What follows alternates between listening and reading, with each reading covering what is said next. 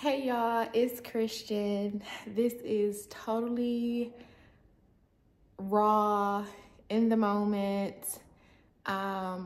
Just me kind of sharing my feelings today. As you all know, I'm so passionate about motivating and encouraging other people. I've been in ministry for over 10 years. I love God. I'm a reverend, ordained, all of that. But I just wanted to just kind of capture this in the moment of me needing to pull away and set boundaries. Today was just hard. Today was just interesting. I woke up today, was kind of anxious, and I'm like, okay, this is different. I tried to go throughout my day and I just couldn't get it together.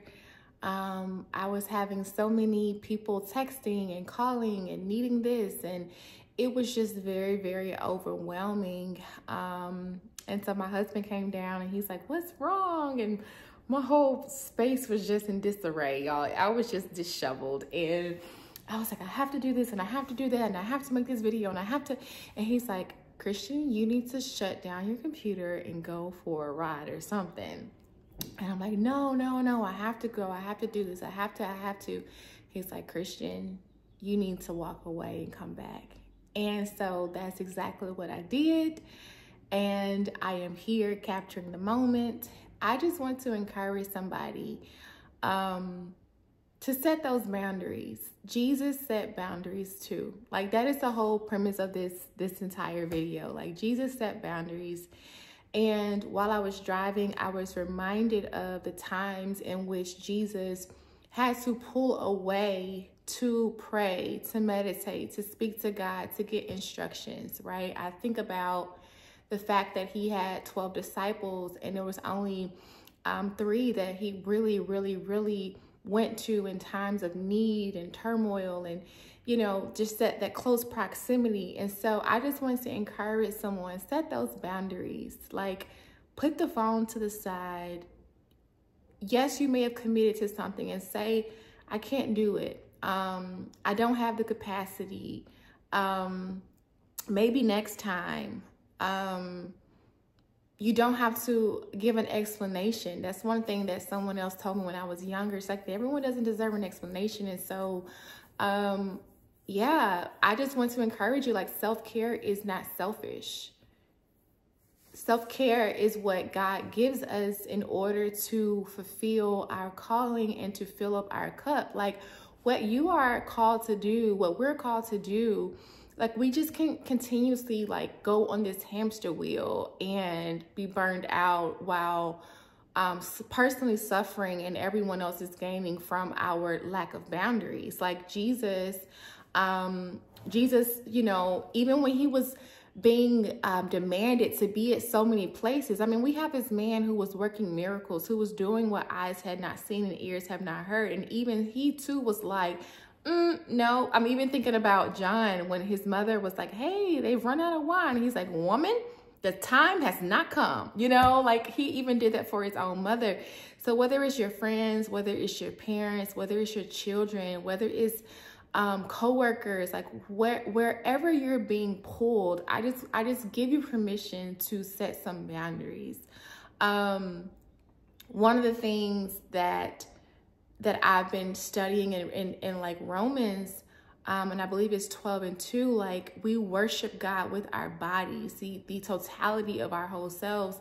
And some of us need to take off the cape. We're trying to play God in so many people's lives.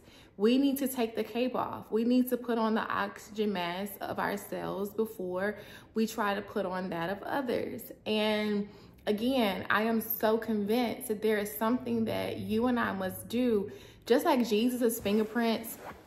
Thank you, Holy Spirit. Let me drink some water, y'all. Just like Jesus had fingerprints, and his fingerprints and his calling was to come and save the world from sin and to die for our sins and to bring salvation. You too have a fingerprint and an imprint that must be left in the world that only you can do. And you can't do that tired, burned out.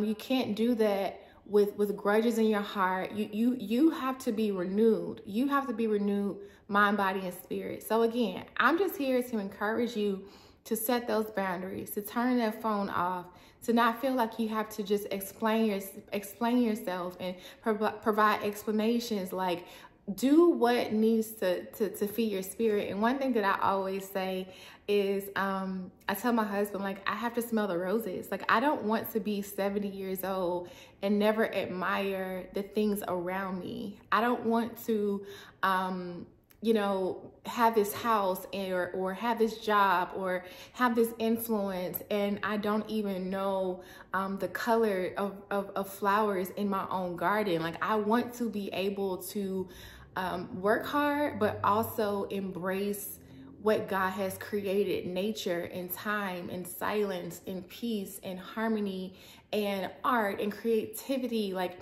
this hamster wheel mentality is not of God. Even God rested on the seventh day. And so if God is showing you that you can work and that it's mandatory to rest, we have to give our own self permission. So I don't know who you got to tell. I don't know who you need to do your PSA to. You got to send a text, send a call, an email, write it on a to-do list for the family for the week. I don't know what you need to do, but set those boundaries, sisters and brothers, all right?